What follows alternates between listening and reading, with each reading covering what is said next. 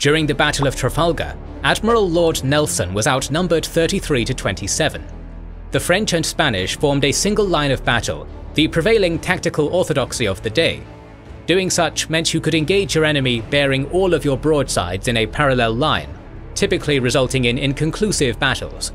But Nelson wanted a conclusive action, and took an unorthodox approach in the battle. Nelson approached the enemy fleet in 2 columns, sailing perpendicular to the enemy's line. Nelson hoped to cut the line just in front of the enemy flagship, the Centaur, isolating its signals from the others. The British T was crossed, forcing them to withstand an hour of heavy fire before they bore their guns.